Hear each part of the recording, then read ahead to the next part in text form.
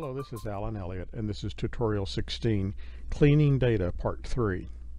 In this tutorial, we're going to continue with the example that we had in the last tutorial, continuing from the file called messy4.sas on page 155. In this tutorial, we're going to learn how to create correct date and time values.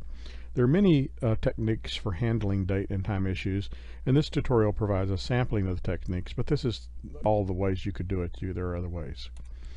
So the date and time that the subject arrived and left the clinic are needed to calculate how long it took to serve each patient. However, there's a problem, and that is that the values in our current data set are stored in character type. The following example illustrates how to convert the character values to SAS data date and time values, and how to combine them into a single date time value. The dates values are stored as character values, as I said. For example, 2/7/2005 is in a character variable, and so we could use the input function to convert them to dates, as shown in the example below. Notice we're using the trim function to get rid of any blanks around date arrived, and we're converting it using the mmddYY10 dot format. And the result is that we have a value called date arrived to. We're also going to convert the time value that's in a different column. The time value is also in a character variable, and it's in the form of like 11/18/00A or P for PM. So the first thing we want to do is locate the blank between the numbers and either the A or the P for AM or PM. And so we use the find function, and we set I equal to the location of the blank using, again, the find function. And then we use that value I and the substring function to extract the first part of the character value up to I-1. So that ends up with a variable called time arrived that just has the 11/18/00 in it without the A or the P. But we also want to determine if the value did have an A or a P in there. In this case, we're going to look and see if it has a P, and we again use the find function. And in this case, when we use this, it implies that if it's PM, then P is going to be equal to some integer, else if P is equal to 0, then the result must be AM. We continue with the conversion of time by looking at time arrived to and converting it using the input function with the time8 format, and we get a value called time arrived T.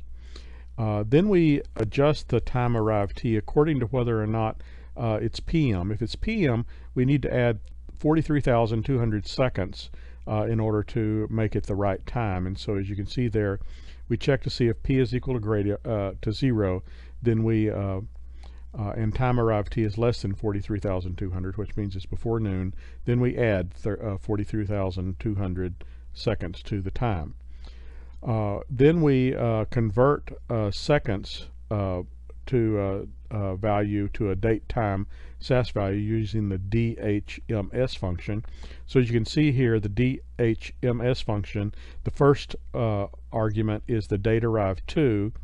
The 00 is where we would normally put hours and minutes, but it's all in the variable called time arrived T at the very end, which is the number of seconds.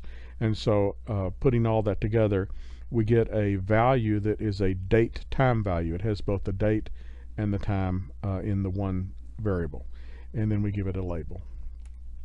Here's the code to do that. If you'll open up messy5.sas, you'll see this code here, and it does the same thing we just described. It's just all together in that.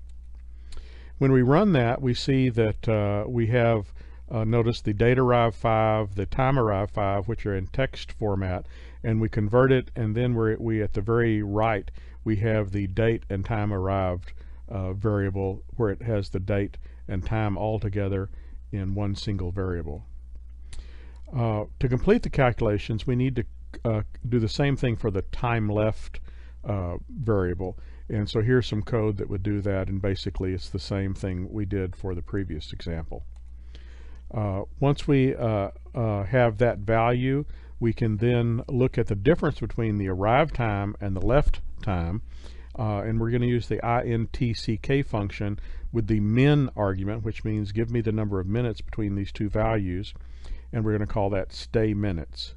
If we divide that value by 60 and round it off, then we get the number of hours stayed in the clinic. We always want to check our results on anything like this, and so we run the results, and we see that for the most part it looks okay. However, there's still some issues here. We get a negative time for someone, and we get a really large time for other people. And most of these errors because of typos in the original data set entering dates and times.